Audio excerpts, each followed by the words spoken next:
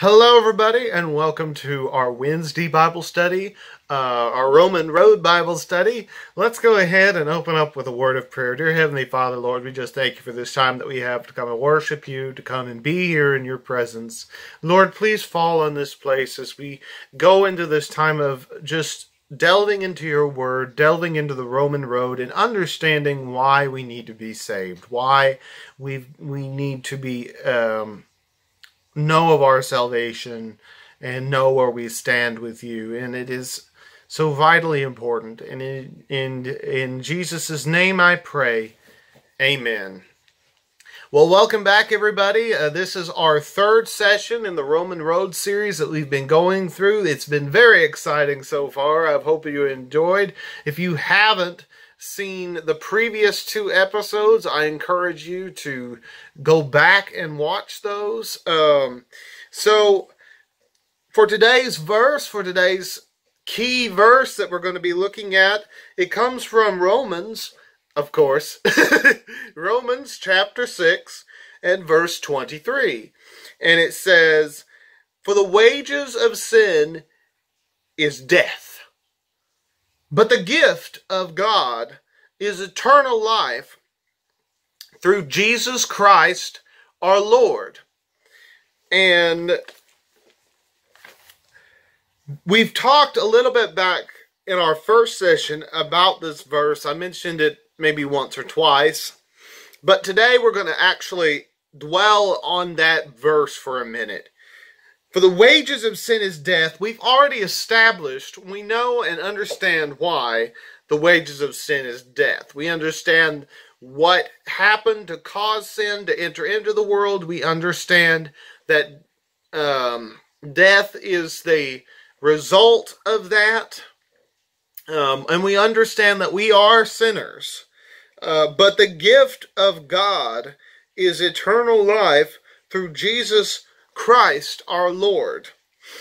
So we need this gift. This gift needs to be shared. If you want to tweet about something, write a Facebook about something, tell your friends, your family.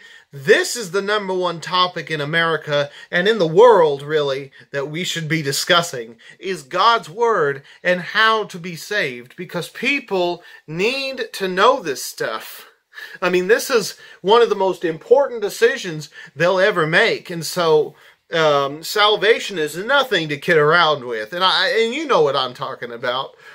So it's vital in our Christian walk to talk about Scripture, talk about who God is, what God's love means, and how to be in a relationship with God that will last forever. Now, I think as we begin to talk about this subject and this verse, Romans 6:23, we need to really take a moment to establish another aspect as to why we need salvation through Jesus Christ. There is a lot of belief that is going around in the world today that, as long as you believe something, or as long as your family member believes something, that's going to be your ride into heaven. So you don't have to worry about it. You don't have to cause a big ruckus about it or say anything different. As long as you just believe in something, you're good. And I'm sorry to say that. I'm not actually sorry to say this, because it's the truth.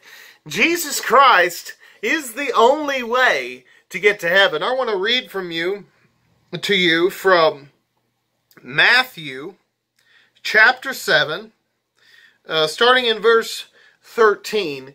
And Jesus is going through like parable after parable and story after story in talking to people. And is starting in verse 13, he says, "Enter ye in at the strait gate, for wide is the gate, and broad is the way that leadeth to destruction, and many there be which go in thereat. Because strait is the gate, and narrow is the way, which leadeth unto life, and few be there that find it. You get that? Narrow is the way. It's not this Christianity. Being a follower of Christ is not this broad spectrum of, oh, well, any God will do. There's only one God in the whole universe that's real, folks. And his name is Jesus Christ. His name is the Lord God Almighty, the King of Kings, the great I am, Yeshua, Messiah. That is our one true God, the God of Abraham. So, narrow is the way. There is only one person in the world who can get you into heaven, and that's Jesus Christ. Amen? Amen. So, and Jesus later on in Matthew, in chapter 19, he discusses this even further when he's talking about the young rich ruler who comes to ask him questions, and he's like, well, I'll just read it to you. It starts in verse 20. Let's see. Yeah, I'm just going to start it at verse 20. The young man saith unto him, all these things have I kept from my youth up. What lack I yet? And Jesus said unto him, if thou wilt be perfect, go and sell that thou hast, and give to the poor, and thou shalt have treasure in heaven, and come and follow me.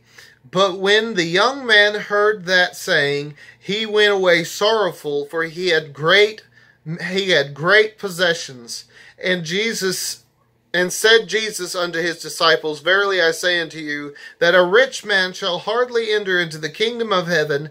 And again I say unto you, it is easier for a camel to go through the eye of a needle than for a rich man to enter into the kingdom of God. And when the disciples heard it, they were exceedingly amazed, saying, who then can be saved? But Jesus said unto them, beheld them and said unto them, with men this is impossible, but with God all things are possible. The only way to really get to heaven, if you really want to get to heaven, is to recognize Jesus is the only way. And what he did on the cross for us is the only way. We're going to get to that story later on in our series.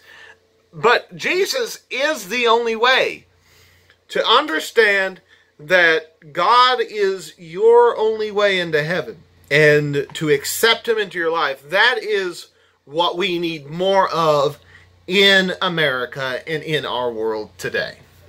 So maybe you're sitting here saying, I've always, just thought I could believe in something. Maybe you've believed in other things and it hasn't really been working.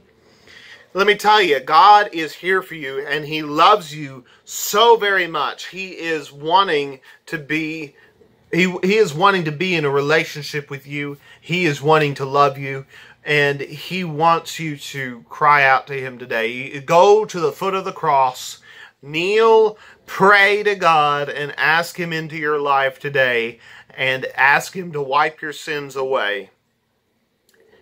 Because if you truly want to be saved, that's all you need to do to be saved today. Don't let anybody tell you differently. Because you are precious. And don't just say the prayer. You got to believe in Jesus Christ as your Lord and Savior. That's the key. Because anybody can say a prayer, and there's many who have said prayers before, but they never felt it. They have a whole lot of knowledge up here, as I said before in one of the previous Bible studies. They have a whole lot of knowledge about who Christ is and what Christ has done. And they know all the right words to say, and they know all the right cues to make it sound good, and their philosophies and their intellect, they all seem like they're secure. But unless you have an actual physical, or not physical, unless you actually have an actual relationship with Jesus Christ as your Lord and Savior and love Him with all of your soul, your heart, your mind, your strength, all of you, that's what it is to say, I have surrendered my life to Jesus Christ and I'm taking up my cross and I'm following Him no matter what the cost. Let's go ahead and close out with a word of prayer. Dear Heavenly Father, Lord, we thank you for this time that we've had to come and before your throne of grace and just to realize that, Lord, we know it's a narrow way to get to you, but we are so thankful for what your Son Jesus did on the cross for us. And we know that we can come to you whenever we need to find comfort, to find your love, and to find your understanding.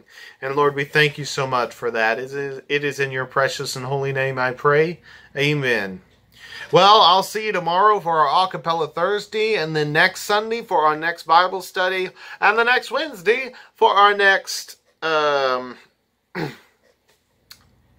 forget Roman Road series episode. So you don't want to miss that. Remember to hit that subscribe, like, and notifications button, and we will see you next time. Tomorrow, I'll see you next time on Acapella Thursday. Bye-bye.